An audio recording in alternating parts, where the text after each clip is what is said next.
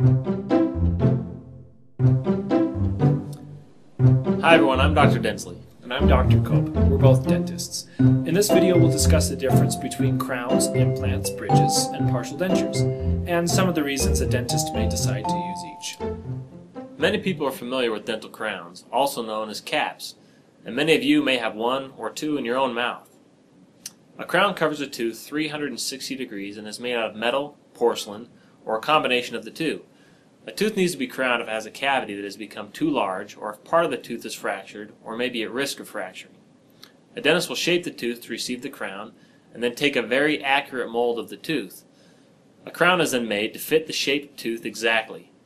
This crown is glued into place with a special dental cement. So you get a crown when there's a huge cavity, or when the tooth fractures, but you also get a crown especially on molars after a root canal. Teeth are more brittle that have had a root canal and need the protection of a crown. There are times when a tooth is so decayed or broken that a dentist is unable to predictably repair it with a filling, a crown, or even a root canal. In these situations, it may be best to have the tooth extracted. You're now left with a hole where you used to have a tooth. If this happens to you, don't worry. There's several ways a dentist can fix that. The state-of-the-art treatment to replace a missing tooth is a dental implant. Implants are usually made from titanium and are anchored in the bone through a minor surgery. After everything is healed, a custom-fitted crown is placed on the top of it. Implants are a great option to replace a missing tooth or several teeth. However, there are some limitations.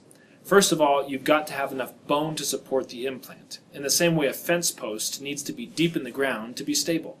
Other factors like your health are considered for you to be a candidate for implant surgery.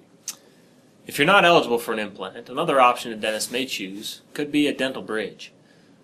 A bridge uses neighboring teeth as supports for a fake tooth suspended between them. The procedure is similar to getting a crown, in that the neighboring teeth are shaped to receive the bridge, a mold is taken of the teeth, the bridge is made, and then glued into place with a special dental cement.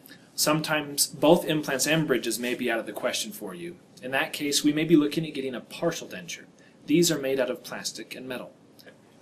They clip onto your real teeth while filling in the empty spaces with false teeth. This is a cheaper option, but you have to take it out every day for cleaning.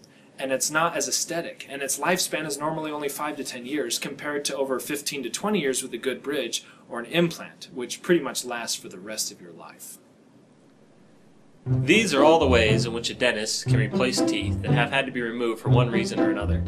If you've got a missing tooth, you should probably get it fixed. It will complete your smile, help you chew better, and keep your other teeth from shifting out of place. To learn more about dentistry, check out our other videos. Thanks for watching.